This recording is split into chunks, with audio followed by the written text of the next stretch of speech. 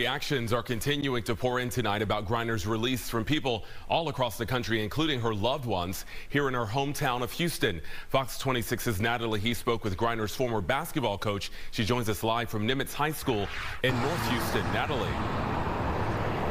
Well, Jonathan, it was here at Nimitz High School where Brittney Griner began her basketball career more than a decade ago. Her former basketball coach here at Nimitz High School says she literally jumped for joy this morning upon hearing the news that Brittney was finally free.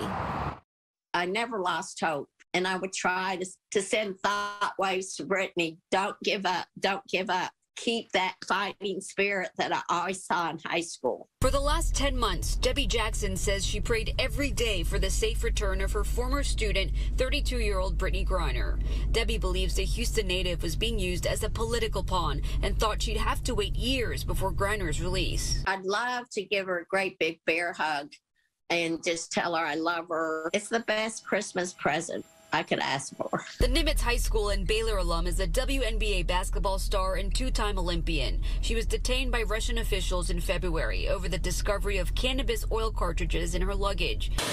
Griner's release is part of a prisoner exchange deal for international arms dealer Victor Bout, known as the Merchant of Death. Nobody would disagree that this was an ideal trade.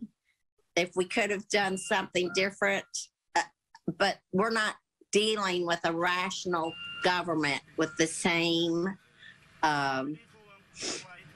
values we have. The swap was highly scrutinized Thursday as it left U.S. Marine Paul Whelan, who was convicted on espionage charges, in Russian custody. U.S. Congresswoman Sheila Jackson Lee, who worked with negotiators on the deal, assures Americans they're safe. This arms dealer has already served more than half of his sentence. He is no longer technologically relevant. Wherever he goes, we will have an understanding, meaning our operatives will know where he is. But I can assure you that I feel comfortable that this is not a threat to the United States.